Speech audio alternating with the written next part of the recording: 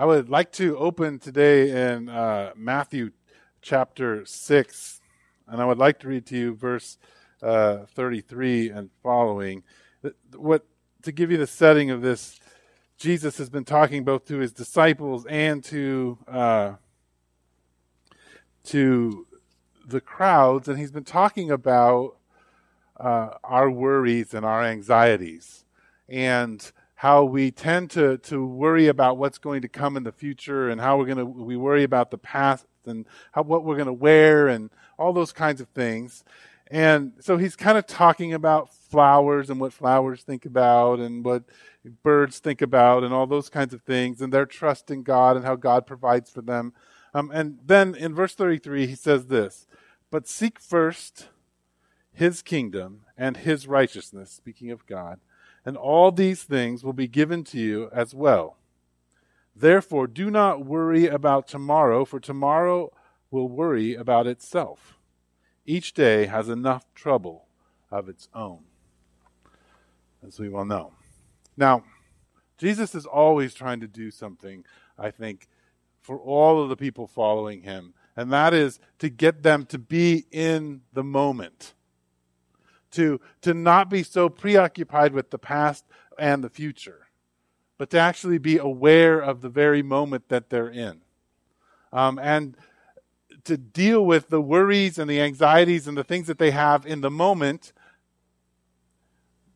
But his encouragement in that context is to seek his kingdom instead of kind of getting wrapped up in all of those things. And so he says, look, if you will seek the kingdom of God, then everything that you usually worry about will be added unto you. But not necessarily not like the way that we all hope it will all the time. But God is going to take care of you. That's not the thing you need to be worried about. But the problem is that you and I end up in places of worry all the time. We end up in places of worry when we are trying to figure out like which snack food we need to eat. Right? Is it going to be Takis or Doritos? Like, this is our worry. Like, we have that anxiety. That produces worry. But in a more serious sense, all of us face crises and anxieties all the time. When it comes to the way our husband spoke to us in the morning, to the way our child is throwing a fit or being distracting, or the way that, your job is going and the amount of money you're making for as hard as you're working. Like you end up with all these anxieties and worries. And the things that kind of come out of that, there are three things that I think kind of overarchingly are just always present in our life. Number one, there are many, many situations where you and I just feel like we're foolish. Right? We feel like we don't have the answer we need to have. We don't know how we're supposed to deal with the issues inside of us, and we certainly don't know how we're supposed to deal with our wives. And we don't know how we're supposed to deal with our children who seem, after discipline, after discipline, after discipline, to go do the exact same thing, right? And we're like, and so in some ways we feel foolish because we're like, we should know how to do this, but we don't, right? So we often feel foolish. You all have had that caught in the deer light, in the headlights, thing where, kind of like a deer caught in the headlights. That's the phrase. Anyway, the other way that we end up feeling is in the midst of our anxiety is that we feel weak. What I mean by weak is that we have internal processes in us where we're like, I want to not be thinking these things, and I want to not be doing these things, and I want to not think about what my dad said to me when I was 5 years old that determined so much about me, right? Or the offhand comment my teacher gave me in 7th grade. We have these things that just kind of circle in our head and we feel weak. Or the culture keeps telling us that this is what makes you beautiful, this is what makes you strong, this is how the world should be, and we feel like we can't resist all of these value statements, and so we feel very often weak. We feel foolish, we feel weak. If it's not that, then we feel like our voice has no impact, right? Like, we have good things to say, but nobody wants to listen to us. we are trying to communicate to our friends how we feel, and yet they don't seem to care, or it doesn't seem to have an impact on them. They're not listening to us. They have no compassion on us. They don't care what we have to say, right? So very often where we find ourselves is feeling foolish, feeling weak, and feeling like we have no impact or helpless. Right? We find ourselves caught in those situations with no real way out. And the funny thing is that I make the joke about Doritos and Takis, but we live in an individualistic culture that means it tells us that choice is important, and yet choice becomes so overwhelming to us that we feel like, oh my gosh, like we can't even deal with all the choices.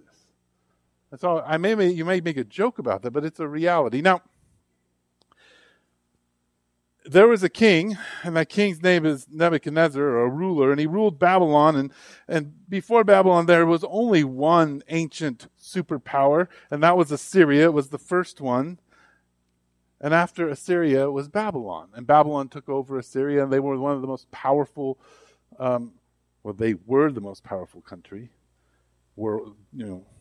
society. And this guy named Nebuchadnezzar was the king. And even though the king has all of this supposed power, he's just like you and I.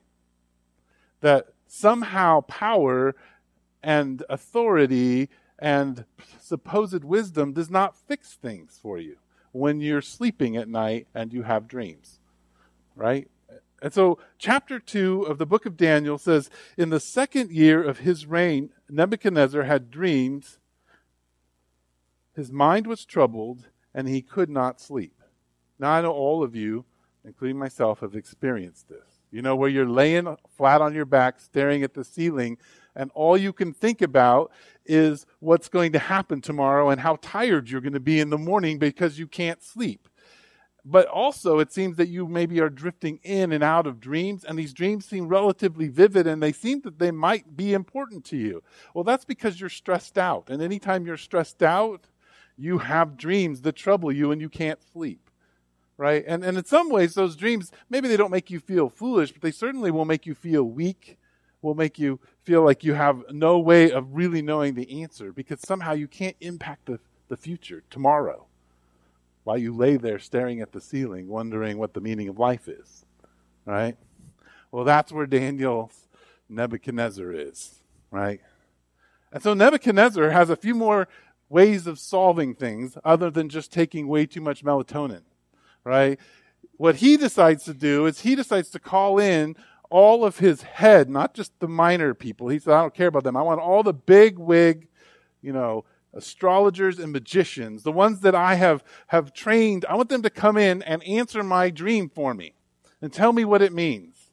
And so they all come in, and like good con men, because that's what they are, they say, well, if you tell us what your dream is, we'll tell you the meaning, which is something all of you can do.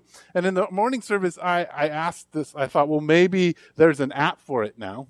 And I said that jokingly, and then I got a text with the app, the picture of the app, the Christian dream interpreting app. So it's there. So Nebuchadnezzar could have just typed it into his app, but he didn't have that, so he had to get the magicians. The magicians weren't there. This is interesting. What they said was, look, like, the only one who can tell you actually what your dream is the gods. Because the gods know the minds of the people, but they don't share their mind with us, and they don't walk amongst us. So they don't have relationship with us, and they keep that secret, so we can't tell you what the dream is. And he's like, I really need to know what this is, so you have to tell me what the dream is so I can trust your interpretation. Because I really need to know, because it's that troubling. And they're like, well, King, you asked for something impossible. And so he says, fine, I'm going to kill you all, because what good are you to me other than you're just taking advantage of me, right? I'm just going to kill you, which I don't know how many Old Testament stories you've read, but this seems to be a common solution when you don't get what you want, is to kill people. This is kind of the way the Old Testament characters live out their lives, especially ones in power. But it also is important for us to note that when you and I find ourselves in a place where we feel foolish, so just like caught in the headlights, or we feel like we don't have power, or we feel like we don't have authority, we do stupid things, right? We make foolish choices because what we're trying to do is somehow grab control and get some kind of satisfaction to the unsettled waters, or the boat that's in the waves that we're trying to balance ourselves on. So we do something stupid. Now, for Nebuchadnezzar, who has power, he decides to get rid of people.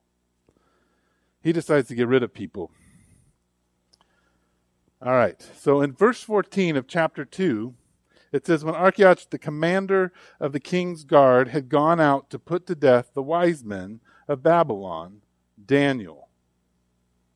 If you didn't know, we are in the Daniel Project.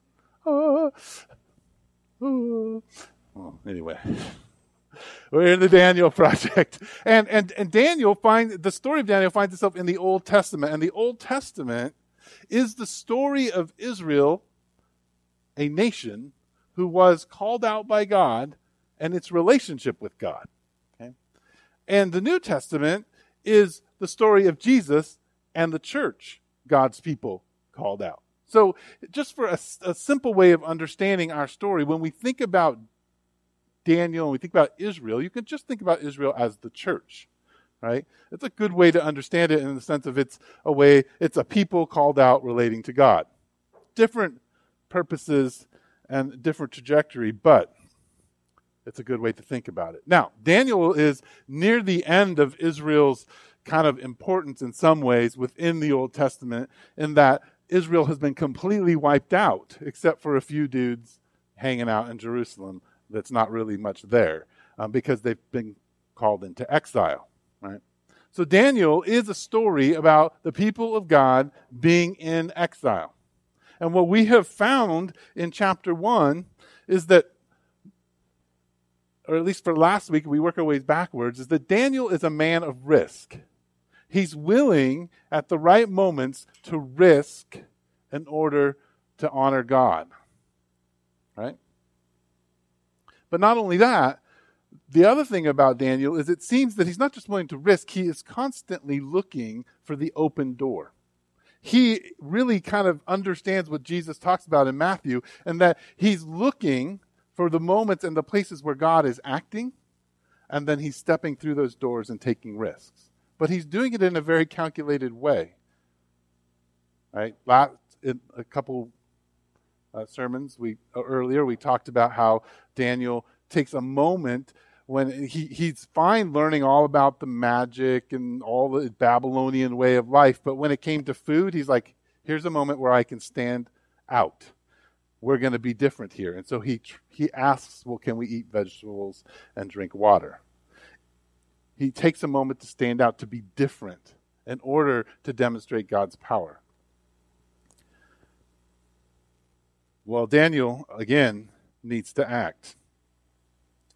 It says, Daniel spoke to him, that's the guard, with wisdom and tact. He asked the king's officer, why did the king issue such a harsh decree?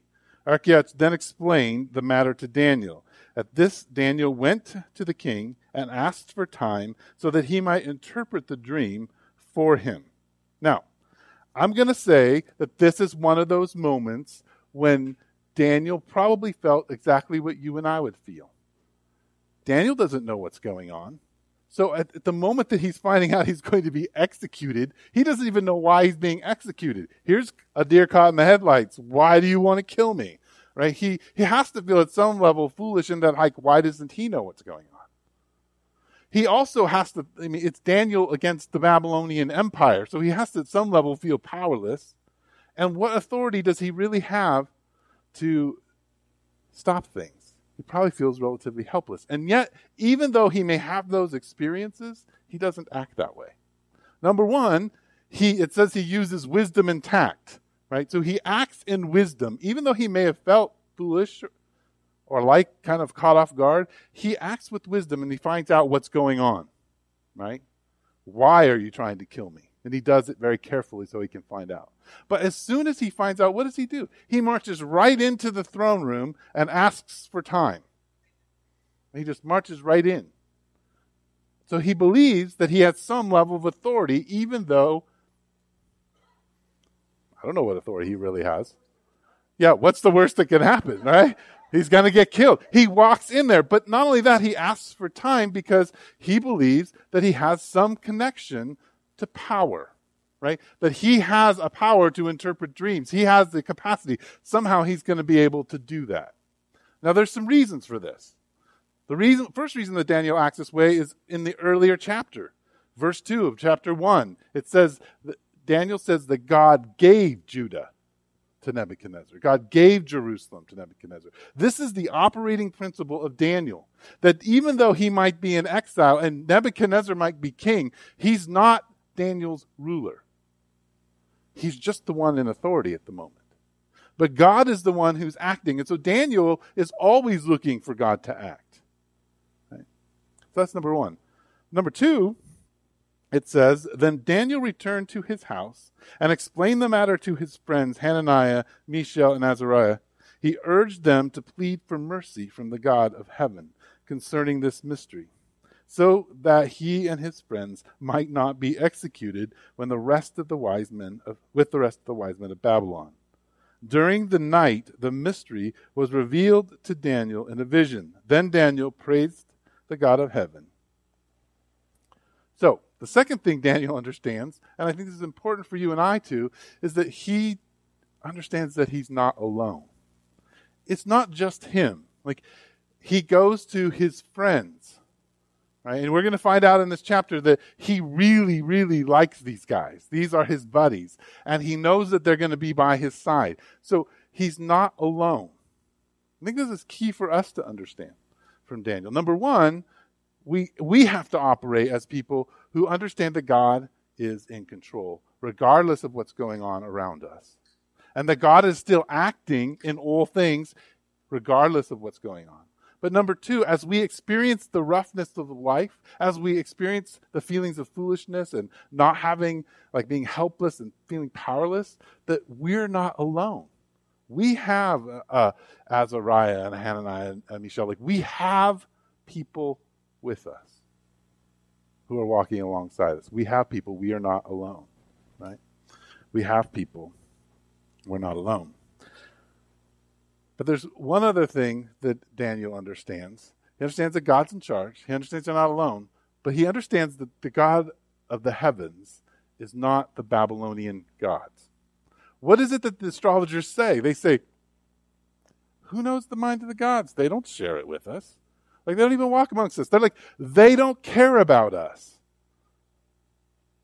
But what does Daniel say? Daniel says, let's go and let's pray that God will show his mercy to us and reveal to us what is needed so that we can interpret the dream and know what the dream is. Now, mercy is this idea of God's love being poured out in one direction in a continual stream that cannot be stopped. So what they're asking is, God, will you reveal what you're thinking in your mind? Will you pour out your love on us in this moment of crisis? So there's a belief with Daniel that God will engage and relate and have relationship with people who say, we need your help.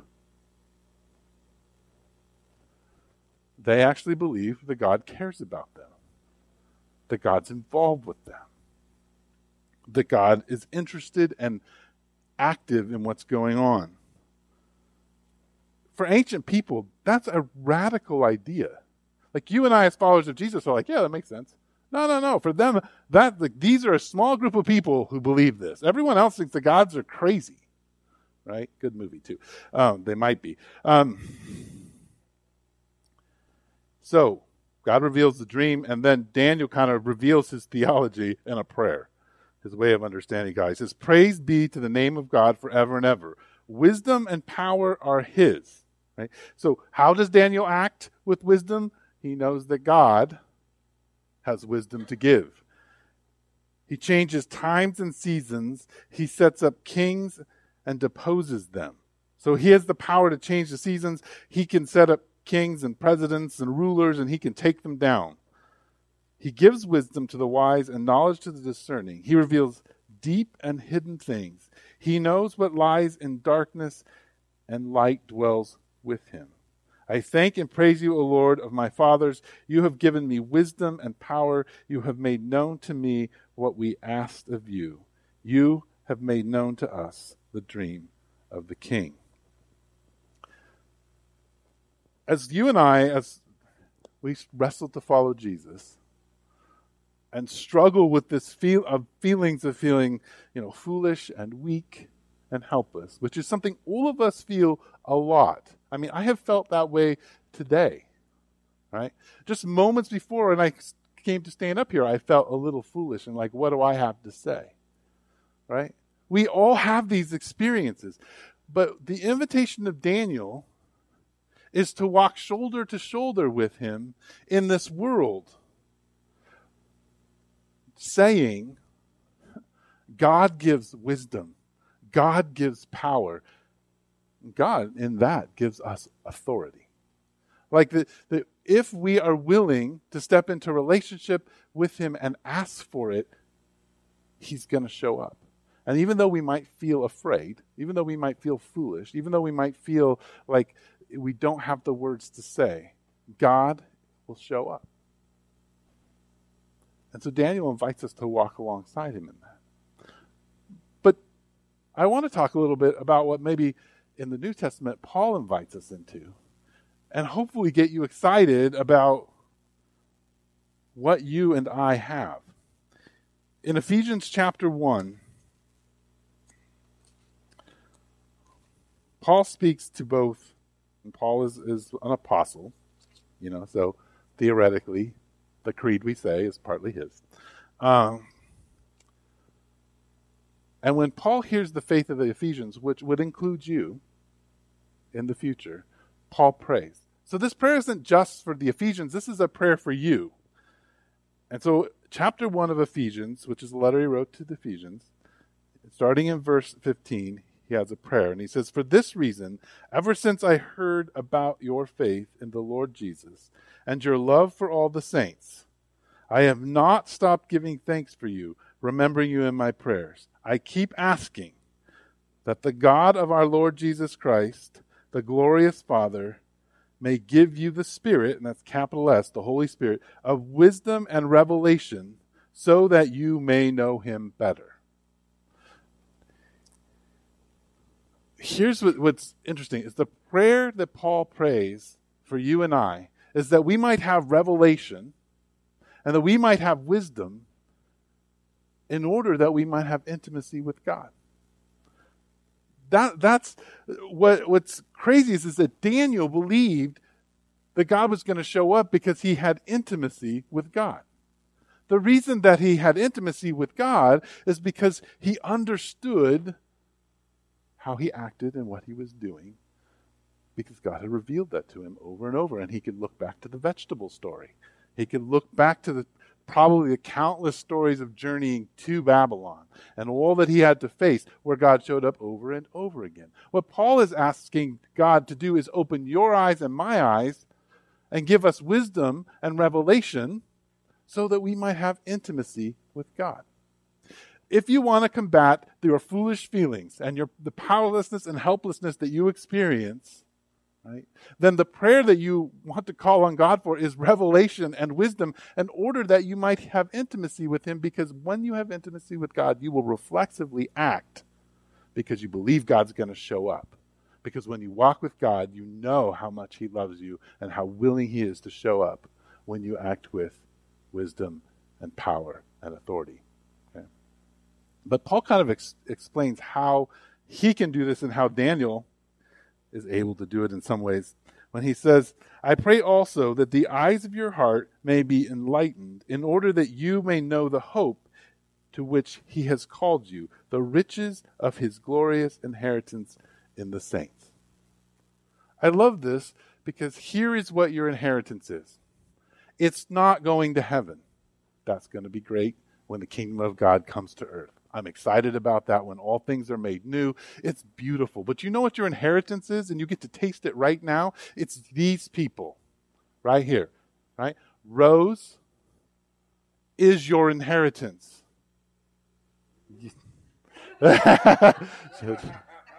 Carrick is also your inheritance, right?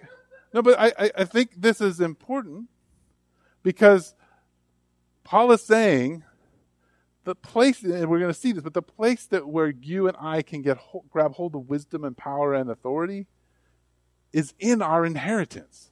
Because listen to what he says. And after the inheritance of the saints, and his incomparably great power for us, that would be the church, who believe. That power is like the work of his mighty strength, which he exerted in Christ when he raised him from the dead and seated him at the right hand in the heavenly realms, far above all rule and authority, power and dominion, every title that can be given, not only in the present age, but also in the one to come. And God placed all things under his feet and appointed him to be head over everything for the church, which is his body, the fullness of him who fills everything in every way. So, the church is your inheritance, and the church is the place where God's power is demonstrated, and the church is where fullness is found. Why? Because the Holy Spirit is fallen on the people of the church. So often you and I get caught up in your anxieties when you feel foolish, weak, and without any, and helpless. What you do is you're saying, look, I have this individual relationship with Jesus, and I don't feel filled full. But that doesn't mean the church isn't full. The problem is that you are so caught up in you that you don't realize that your inheritance is full and you can participate in it and be part of it. So here's what I mean by this. When Daniel, in some ways, Daniel is the pre-church, Israel, but when Daniel faces these moments of crisis with his friends, he knows that in some sense his power and his wisdom and his might come from his friends who lay down their hearts before God together. When you face, and we'll say it from the funny place, when you face Doritos or Takis, your wisdom, power, and strength come because of the church. You can make a good decision there because of the wisdom of the church. But here's the thing. When you find yourself caught in the headlights in your relationship with your wife or your husband or your kids, where you feel powerless, where you're feeling like you're helpless in things, those are legit feelings. But you can act with wisdom, and you can act with power, and you can act with authority in those places when you understand that Rose is your inheritance. She's behind you, and she has the Spirit of God, right? That this community, well, she's in front of you right now. This community has the Spirit of God, and together we have wisdom, and together we have power, and together we have authority because it's been given to the church, and that power is the power that raised Christ, and the Spirit has fallen on us. Now,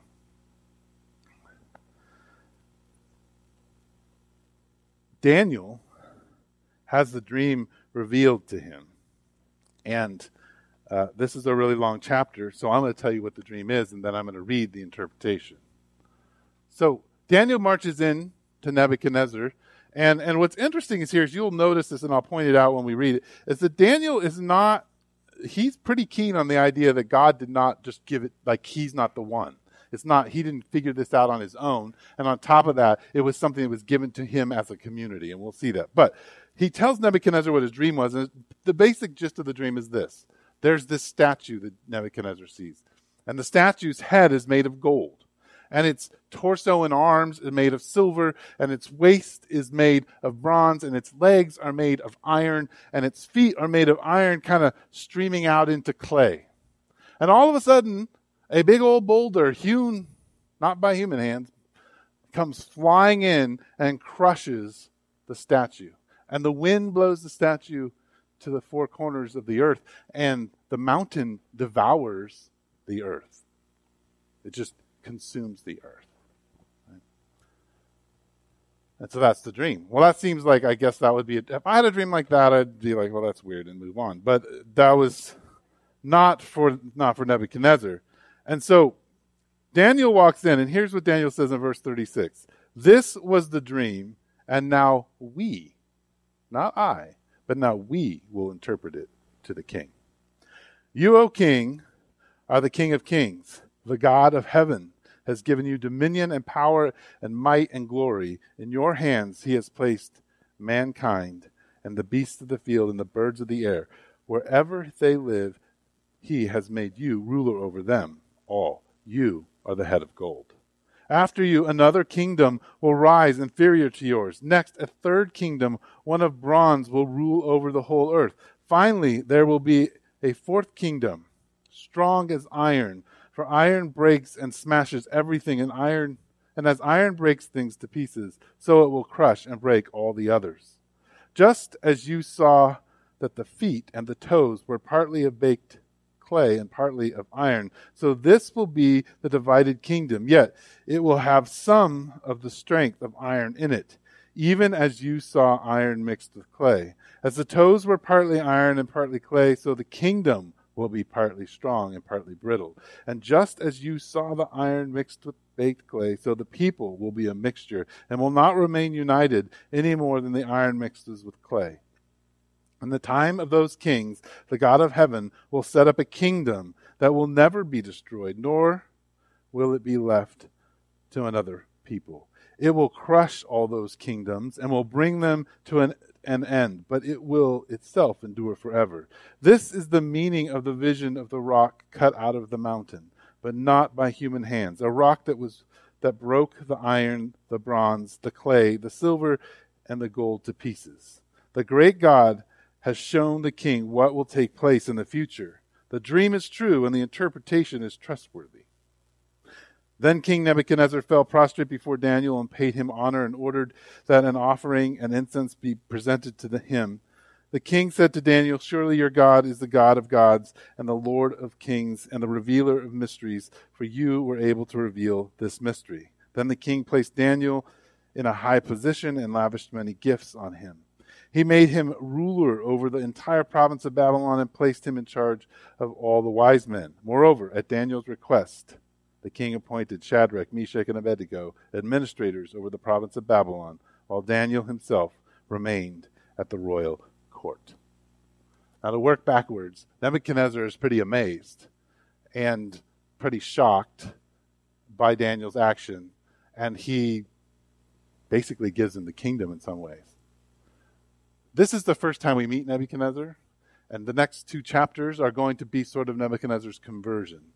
He goes from meeting God to going crazy. That's kind of his story, to coming back to his senses. But what's interesting here is that Daniel doesn't leave his friends behind. The people that he laid on his face with, he said, no, they need to come with me because we're doing this together, right? So Daniel interprets the dream. And, I grew up in church, so I've heard many explanations of all this. And I did a whole bunch of studying, as I said in the earlier service, probably more research than I should have, as to what the statue really means, because people have lots and lots of opinions about it all. But there is one very true interpretation here, and that is that Nebuchadnezzar is the gold head. We know that for sure, right? And most likely then we understand that the silver is the Persians and the Medes. And then we understand that below that is the bronze, and that is the Greeks, or it's Alexander the Great. And we know from Josephus that at least that's what the Jewish people believed, because they came out and met Alexander and said, "Look, you're in this, you're in it. This is you. You're the bronze part of the statue." And he was so excited about that he left Jerusalem alone and he worshiped there and moved on and didn't destroy them. We don't know if that's actually true because of the way Josephus writes. That may or may not have been true. But it's interesting.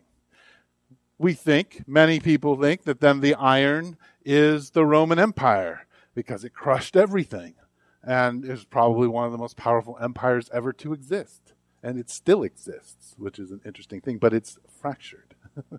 And others interpret the clay feet and the iron to be the Moors and the Muslims. Who knows? Here's what I know, and what's really exciting, is that a big old rock crushes the statues. And a kingdom is established that's not established by human hands. So what might that be? I don't know. Matthew 18 will tell you at some level what that might be. Because Jesus, And an encounter with Peter that I think probably sometimes is misunderstood says this. In Matthew chapter 16, verse 18, he renames Peter the apostle. And he says, "And I tell you, you are Peter. And on this rock," even though Peter means rock, I don't think he's actually saying, "Peter, you're the rock of the church." It seems like in the text he's saying, "and on this rock," so whoever that rock is. He's making kind of a metaphor here. He says, "On this rock I will build my church, and the gates of Hades will not overcome it. I will give you the keys of the kingdom of heaven. Whatever you bind on earth will be bound in heaven, and whatever you loose on earth will be loosed in heaven." Then he warned his disciples not to tell anyone that he was the Christ. What Jesus is saying is the church is the rock. Christ and the church are what crush kingdoms. And eventually, when Christ returns, it is what will overwhelm all kingdoms. Right? But for right now, you and I are part of the rock that crushes kingdoms. That no kingdom, Bill Clinton, Donald Trump, you put the ruler, despot, country, whatever you want. None of them can stop the church. Someone could come in here and wipe us all out, and they cannot stop the church. The church cannot be stopped because what you and I bind on earth is bound in heaven, and whatever we loose here is loosed in heaven. You and I have been given wisdom and power and authority. Right? That's powerful. So when we're in those moments of anxiety, when we're in those moments where we feel foolish and afraid, and when we feel like we don't have power and we don't have authority, I want you to remember that the village is a tiny little part of a 2,000-year-old community of people where the Spirit has fallen on us, and we have wisdom and power and authority. But it's not for us to go out on our own. The way that we begin to understand God and have all of these elements within our life and be able to act reflexively in our lives in those moments of feeling foolish, helpless, powerless, right? Is when we as a community are able to seek God's face. When we as a community are able to call this down, right? Because what happens with Daniel and Paul in these two passages we read? Well, they're praying. When they're in a moment of a crisis, they go and ask for God's mercy. What is Paul asking for us? He wants us to have revelation. He wants us to understand the power we have. He's not trying to make it happen. He's asking God to reveal it to us. But you and I are good Americans and good modernists, and we believe that we should make all these things happen. That I should figure out how to have wisdom, and I should figure out how to have power and authority. And God says, no, let me just give it to you. No, I got to figure it out. No, let me just give it to you. So I would like you to imagine with me what your life would be like if you were able to act with wisdom and tact, if you were able to act with authority and power when you choose your Doritos, right? I love that, right? Because I could get you all to groan. But it's because I want your attention, because imagine what it would be like if you could act in the places that you know in your heart right now you're afraid or frustrated or feel foolish and powerless and can't overcome. What it would be like if you could act with wisdom, power, and authority. Well, Daniel's invitation to us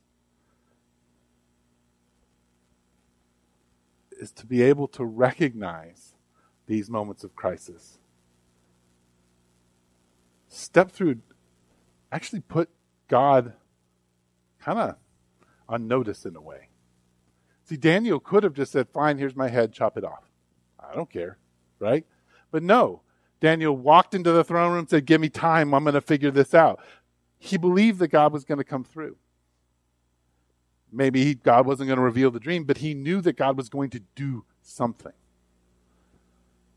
You and I have lost that, I think, in many ways. We don't believe God's going to do something, right? Or he's not going to do what we want him to do. So why?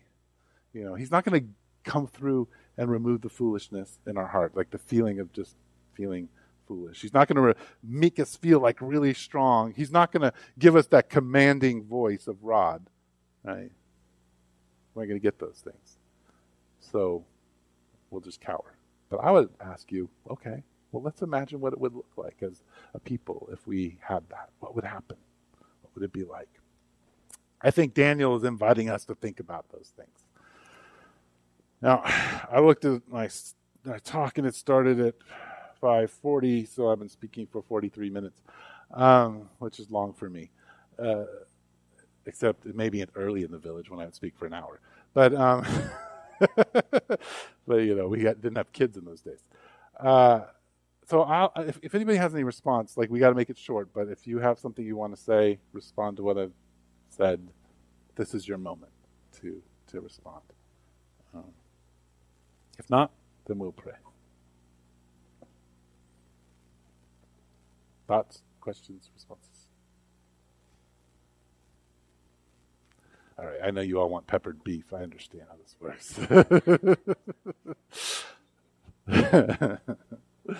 So let's pray. Father in heaven, in the midst of when I feel foolish, and in the midst of when I feel powerless, and when I feel like I don't have authority, I would ask that you would remind me to grab hold of my community, to know that you have fallen on us. Your Spirit is with us. And we have your power and your wisdom and your authority to speak what is true, to step into really scary places into our lives, to be okay to make mistakes and to expect you to show up. So I ask that you give me the courage to do that in my community, to do that, and ask that in your holy name. Amen.